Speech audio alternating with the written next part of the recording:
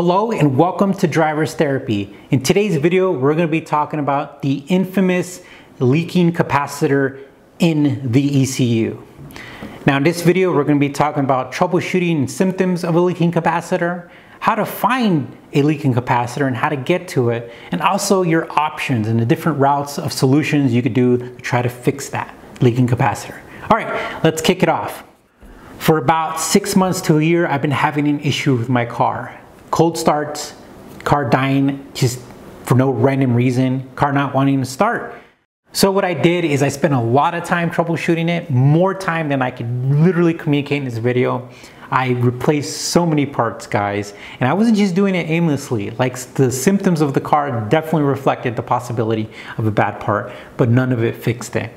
And long story short, at nighttime when I was going to bed, I was getting desperate, so I was just Googling Toyota Supra won't start, Toyota Supra randomly dying. And I would just read the post, just read them. You know, if they're relevant or not, just read. And then I ran into one day, almost right when I was about to give up and just give the car to a dealership so they could figure it out.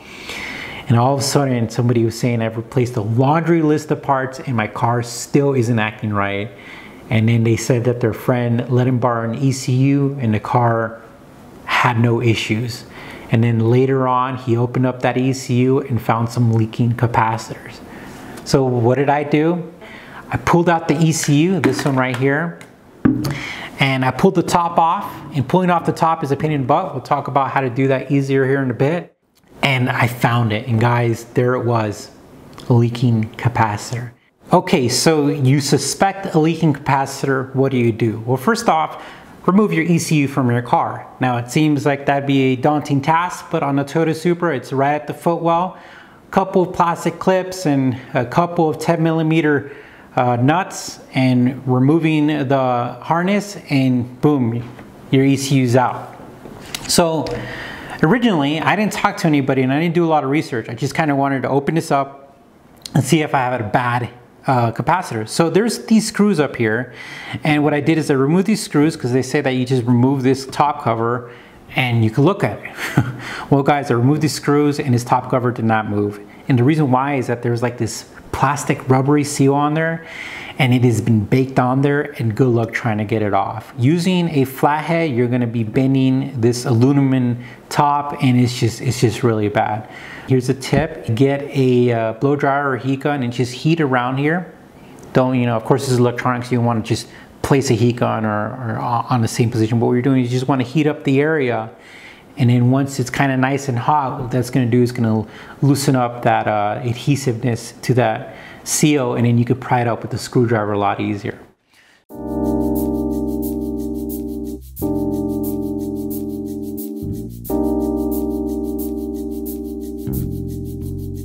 So at this point, we're going to pull up on the circuit board, but you want to be very careful and very slowly you're going to pull up on it, because below it there's going to be some ribbons and you don't want to pry on those. Now I did see in another video where somebody stuck a screwdriver like right here to hold it, which actually that worked out really nicely. And at this point in time, you can look inside your circuit board and look for those caps. So once you pry that open, essentially what you're going to do is you're going to look at your board. And this is a picture of the capacitors you're going to be looking at. They're brown. And essentially you're going to be just looking at anything that just looks like rust in the bottom of their little legs. And the legs is where they connect. And you want to look around. You're also going to want to look kind of something that looks like a, you know, that hot glue, you know, either like brown or just like a clearish, murkyish glue looking stuff at the bottom. Essentially that means that the capacitor is leaking. When you have to look at all the brown caps, pretty much, that's what they call them, and just look around. If you're unsure, you could send pictures or you can post them on the forums or talk to the guys out there, but most likely you'll be able to see if it's leaking. So, once you've identified a leaking capacitor, what are your options? Well guys, I love my Supra. It's my daily driver and I want to drive it all the time.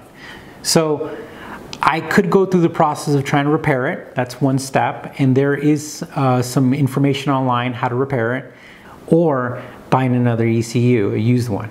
Of course, the risk of buying another ECU is that you could have run into the same issues later on, but I think I found the perfect solution.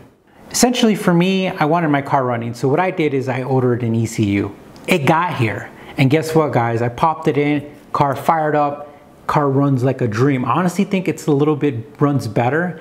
And the reason why I think it's not just in my head is because a lot of these capacitors also control shifting in the automatic transmissions. And there's a possibility that this capacitor was impacting starting and a couple shifting issues.